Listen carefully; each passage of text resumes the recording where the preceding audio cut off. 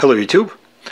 In this video I wanted to go over what I did to my Beretta 92.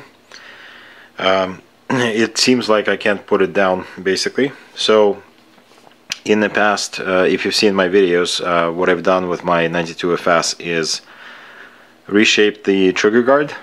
That was one thing. I then checkered the front strap and the rear strap.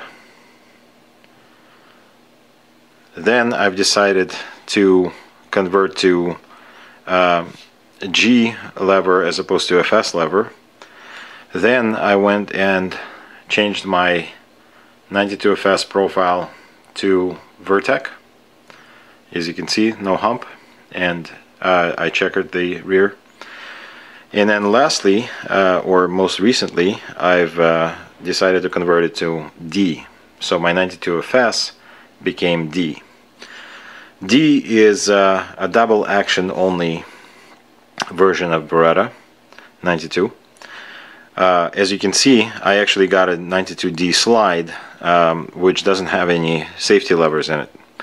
Reason why is because the gun is double action only, so there is no sear, there is no decocking, and there is no safe position outside of hammer down. So I just came back from the range actually. The reason why I decided to do this conversion is to practice my trigger pull, because with double action only you end up having to pull all the way, double action basically, all the way back and then release all the way forward, and for every shot you pull double action, as opposed to the trigger sitting in single action and making it, you know, first shot double action, every consecutive shot single action. What that conversion is like, it's basically you just take out the sear. But I also took out the decock lever inside because there's nothing to decock. So one thing I wanted to show you is how this D functions. We're going to check first that the gun is clear. As you see, every time I rack the slide, the hammer comes back. It follows the slide. Hopefully you can see that. That's how the D functions. Every trigger pull is double action, and even if I hold the trigger back because there is no sear, the hammer comes back. So in order for me to fire again, I would have to release the trigger all the way out here and fire again. So the one thing I forgot to do is make me a D hammer, a dedicated D hammer, because there's no need to have the spur here on the hammer, because there is no cocking it. So the D hammer is supposed to be basically flush with the slide, and I can see that my ejector is kind of protruding a little bit, so I don't know if I'll be touching that as well. Probably not. So I'll just make it flush with the slide. And since this is a Beretta Elite 2 hammer, as you can see there's a lot of meat removed from inside the hammer body. I'm going to use my original 92 FS hammer to convert to D, basically filing off the spur in the back. So that's what we'll do. But if essentially, I mean, that's what the conversion is, the D conversion. You just take out the sear. Okay, first things first, we're going to break it apart. So we'll clean that later. Oh, by the way, I'm using one of these shock buffers. It's actually not bad. I like it.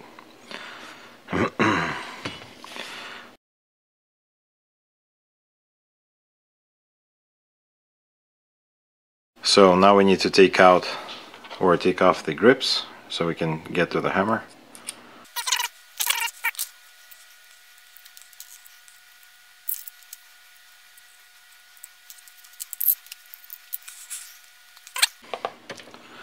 So now we're going to push this pin out all the way. Okay, now it cleared the lanyard loop. So there's that. There's our spring.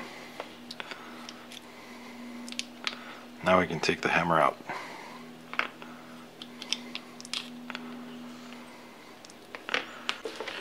So now what I'm going to do is, keeping the strut still in there, I'm going to replace that original hammer. I'm going to replace my spring.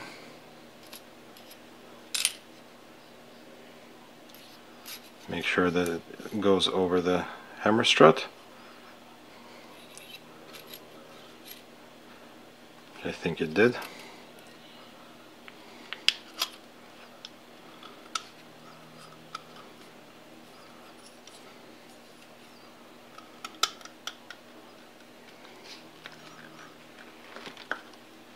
Okay, we're going to capture it just like that, just a little bit. Let's verify that the hammer works. Okay, slide this back on and we can see how that hammer protrudes, right?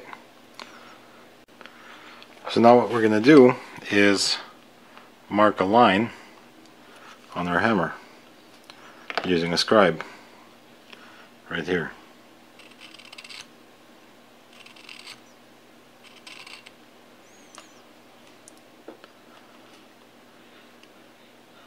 And we'll assume that that line will continue right here. Now we're going to do the same on this side as far as we can, because the ejector is blocking us a little bit, but that's fine. Okay, now we got that line. Now we can take the gun apart again, take out this hammer, and we're going to work on the hammer. Now we have those lines, which I hope you can see. Okay, there's that line, there's that line. So now we're gonna cut the hammer, cut the excess material off, and shape it to the line so that we'll have a nice nice D hammer. Alright, I'm gonna use a hacksaw.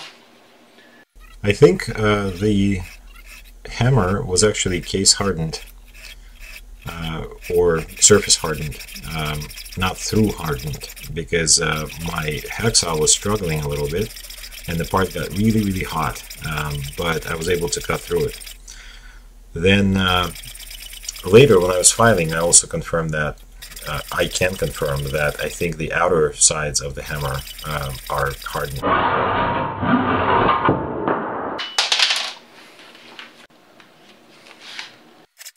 So this is what I mean.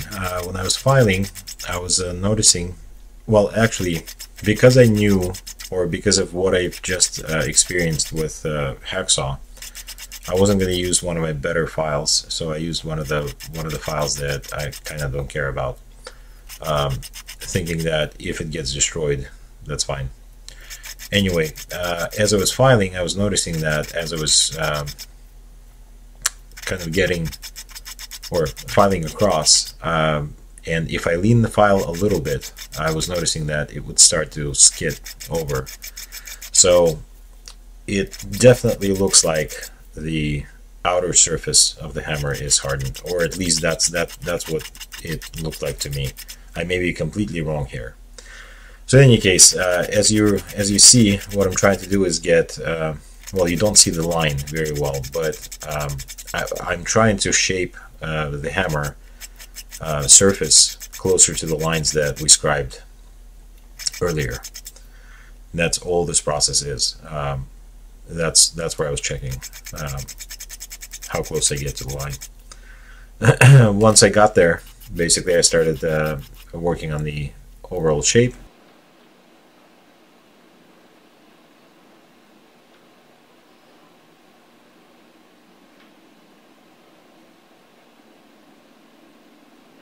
Now I just need to sand it down. When I was sanding, I was actually using, I believe it was 120 and then 220 grit. I didn't go for a high polish or anything like that. And I think well, at this point I was thinking that all I'm going to do is just cold blue it a little bit, just kind of one time or one application of cold blue, and that should be enough. And because I actually have a different solution. I was going to try the Mark Lee Express Blue. So this was just kind of, let's protect the steel for a little bit, just using cold blue, and then later I'm going to go back and blue it better, I guess, using a better method and producing a deeper blue. So I started sanding a little bit crosswise as well, or cross directional, just so I can get most of the marks out. But again, using 220 as the final sanding, I wasn't actually going after a completely polished surface, and still it ended up looking pretty decent. I also didn't use the backer, as you can see, the entire time, because that surface is okay being a little bit rounded off, in my opinion at least. But in the end, I think it ended up looking pretty decent. Alright, so I cold blued the hammer a little bit, just so it's slightly protected. I wasn't trying to go for deep blue. I would have used something else, but that's what it looks like now, just like a D hammer. So now we're going to put it in.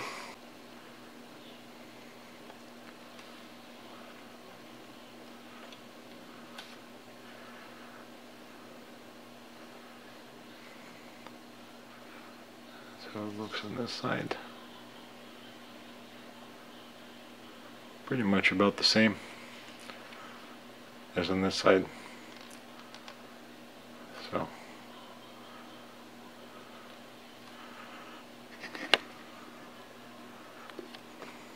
now this Beretta truly is D. So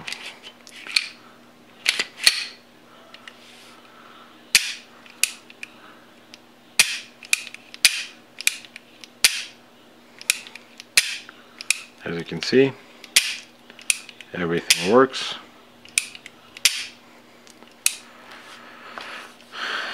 So that's how you modify your hammer, I guess, to spurless D. Thank you for watching.